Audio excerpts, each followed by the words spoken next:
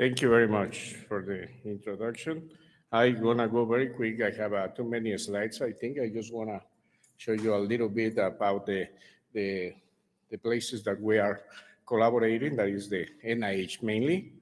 Uh, that's the place where I was working, and this is the University of Texas at San Antonio. We are there in two different places, the Grigi Chintas Cancer Research Institute and the Department of Electrical Engineering. This is the title of the algorithm. As you see, we are computational biologists trying to improve the identification of cell typing. So why we are interested in this? It would be very nice to have a sample, and then magically we can have the different cell types, proportions in our sample for each one of the cell types, right? That would be really nice. So, however, we know that in that process to get to the cell typing, there are many different steps that normally produce problems. And then after these biologists do this black box, and then we have the data getting into the sequencer, and we get this nice matrix. In the case of single cells, we have genes and cells. And then we do the downstream, the analysis, the control, quality control, normalization. We check the different clusters, and then we can do the downstream analysis, cell typing, and it's a differential gene expression. And many questions can be asked after we complete this process. However, as I said, there are many sources of noise and disturbance on this data. So in my lab, what we did is to do an analysis of all a good number of the algorithms are being published for single cell, and we apply what we know that what our students are experts or are becoming experts, that is machine learning and deep learning. And this is just the pipeline that at the end we use. Includes the alignment, preprocessing, normalization, dimensionality reduction to be able to visualize the data, and then cell type identification that we want to look into that problem. Now, we were talking about the single cell. We are talking about the spatial transcriptomes. In this case, besides having the number of transcripts, we have their position. That is the great thing, right? Each one of these dots is a transcript, and now we know a position X and Y that goes in the order depending on the size of the sample of micrometers. And we want to do cell typing, right? We want first, as we see in the case of spatial transcriptomics, we have the transcripts. So one thing that we need to do first is to do cell segmentation to identify the borders of the cells. Each one of these is a cell, and then identify the transcripts within that cell. Then we can count them, and we can go to a process again of cell typing. So what we did in this case is we are doing experiments in using the spatial information. Here I'm going to show you today, what about if we take the cells, let's say that this is my cell of interest, and I establish a radius, and I count the number of different cell types that I have surrounding. Here is a little exaggerated. I can use 240, 120 units, and I will get the cells that are around my cell of interest. And so for this, we use the data from COSMX. It's a high-resolution spatial transcriptomic data that already use I don't want to go into the details, but they already have a process, a pipeline to identify the borders of the cells. That means the cell segmentation, and they also do the cell typing. For you, we took that cell typing for several reasons as the ground truth, and we use a model, a deep learning model, in this case a transformer in the evolution of the artificial intelligence algorithms. This is one of the state-of-the-art models. This is a normal transformer, and here we include the spatial information, and we predict the cell typing. We see that we have a very good 95%. This is the confusion matrix, in which tells you that, for example, from tumor cells that are really tumor cells, how many I predict right? And we see that we predict those tumor, 2,646 as tumor, one as fibroblast, blah, blah, right? and the rest of the columns showed that. So the prediction was very good. And then we say, well, okay, we already have an algorithm that we see that we can improve, we can make better the prediction. So we took these samples from data. This is a spatial high-resolution transcriptomics data, and we start looking at it. So we ask what we can look besides having the different cell types. Here is the different clustering. This is a high dimension, right, data that we are looking in 2 dimensions as clusters, and each cluster is identified as a different cell type. So, but besides that, what else we can look? We can go back after we mark the cell types and look at the tissue, right? Where are, for example, my cancer cells located within a slide of tissue? And we start seeing that, yeah, the cancer cells, they have a tendency to cluster together. That's what we expect, right?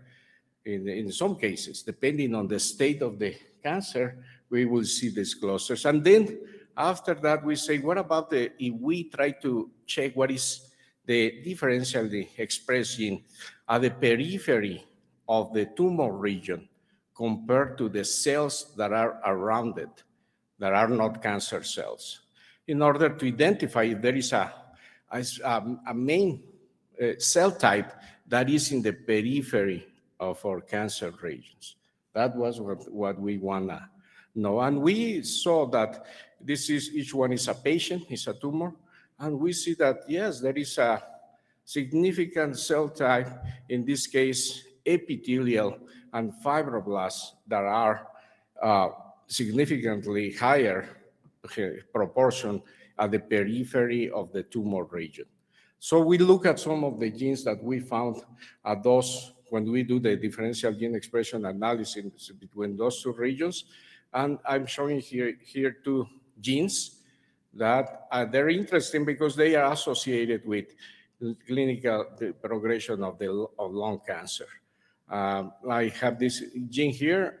We see that in some regions, these yellow dots are the transcripts of KRT19.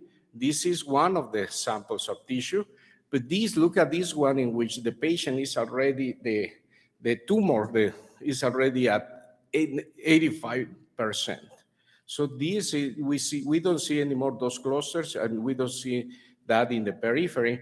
And we look at a different gene, TM4S1, that is a transmembrane 6 family gene, and we'll see that this also at the periphery of the tumor. So we can do a zoom in this region and see the blue is the border of the cells.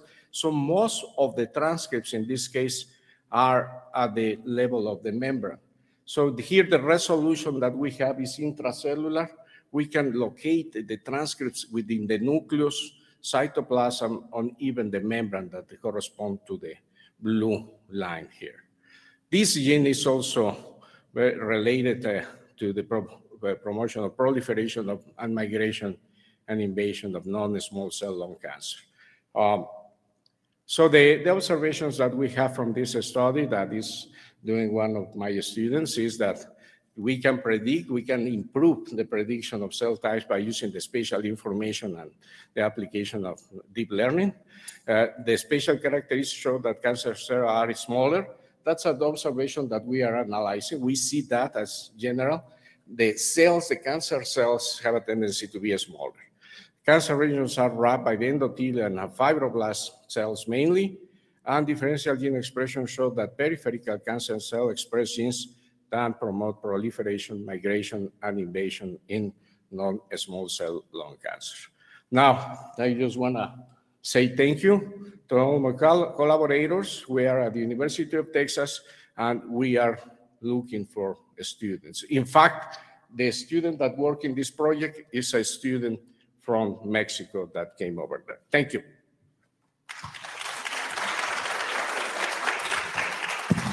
Did you have any questions?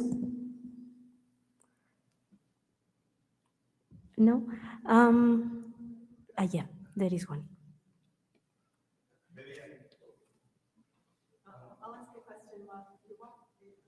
Really neat talk, especially thinking about it after the talk I just gave where I'm talking about these different signals between the cells.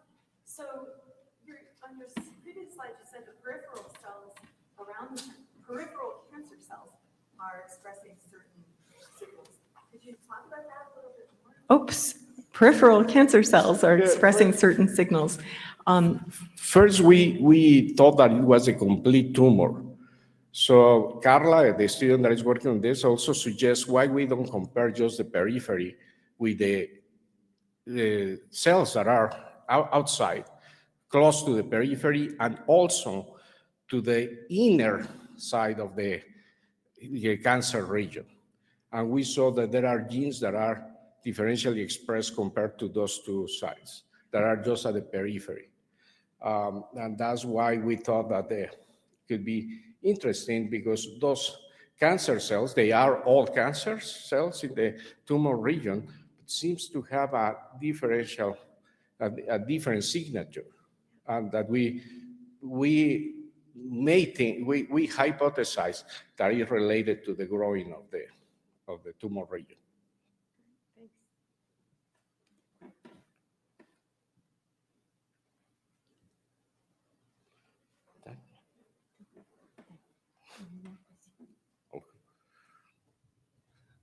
Thank you very much. Thank you very much. Very nice study.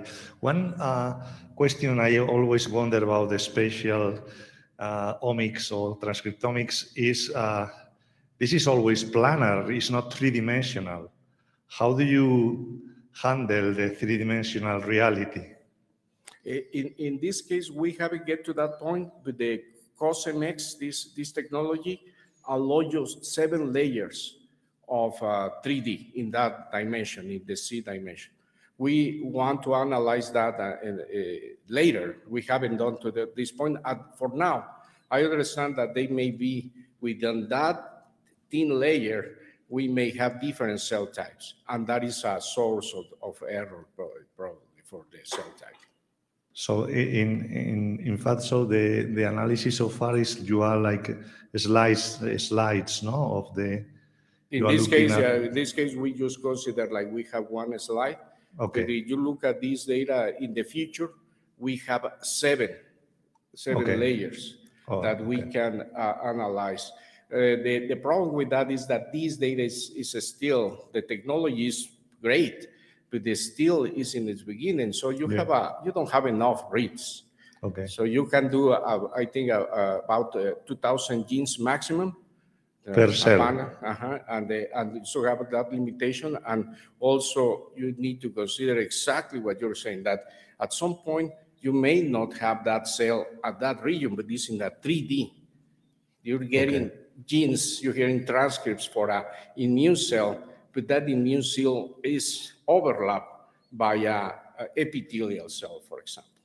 So at that point, you need to make a decision, right? Now the algorithms, we suppose that learning that. It's learning, I see more transcripts for epithelial cells. So I'm gonna call it epithelial. You have more reads. Yeah. That doesn't mean that you don't have the immune cell in the next layer down.